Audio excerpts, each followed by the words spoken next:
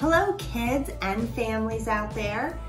My name is Faith Kickery and I'm the Children's Ministry Leader at First United Methodist Church in Lancaster City. I'm so glad you could join me today.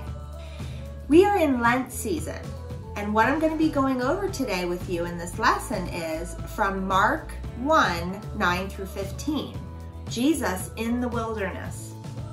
And what this is about, Jesus was preparing. He was preparing to go out and preach all around the world, but he really needed to focus and gain his spiritual strength. What better to do that than go out into the wilderness, deep into the wilderness with no distractions, nothing on him, just he and God. And just imagine if you like to go camping and you're going camping on a long trip into the wilderness. Some people like to go really deep into the woods. Just imagine if you could only bring one thing with you into the wilderness. Boy, okay, so let me think. What could I bring with me?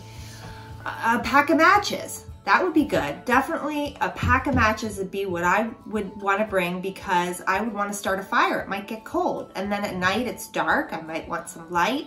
Oh, wait a minute, maybe not the matches, maybe a flashlight would be better because then I could see, and if I hear something, I could flash the light towards them. But then again, what about water? Water's important. Water's really important, and there might not be a stream nearby.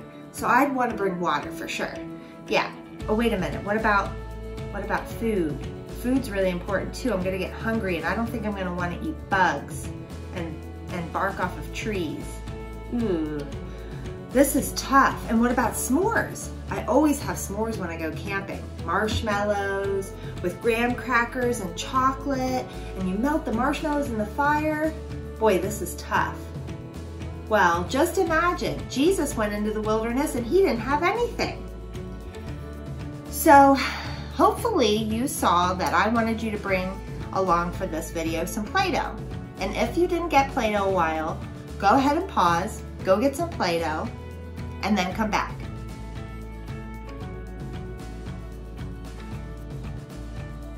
So I'm going to assume that you now have your Play-Doh on you, and I want you to make something out of your Play-Doh that you would want to bring camping. So go ahead, think of something that you would want to bring, just one thing, camping with you on a long trip, and go ahead and make that item, and then I'll show you what I make. Okay, so I have decided to make a tent.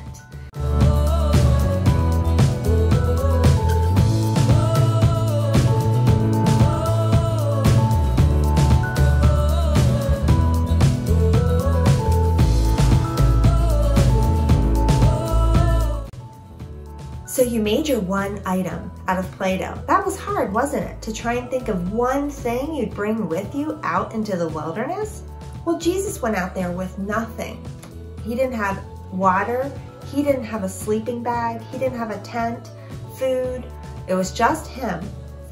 So if you have your Bible, open it up to Mark 1, 9 through 15.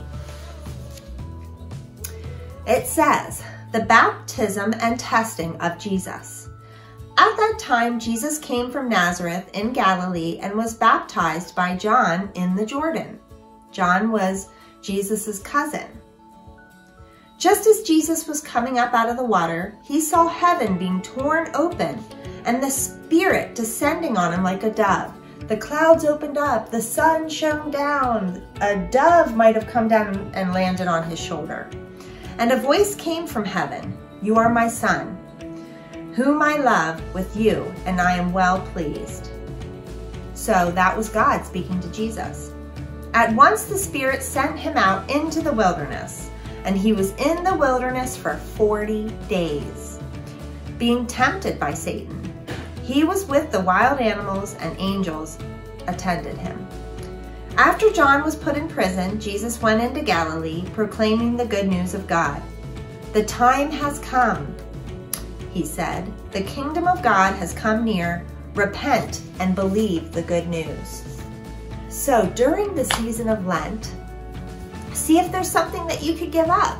something you can give up in the days leading up to Easter. Something like chocolate or your favorite video game or your favorite television show.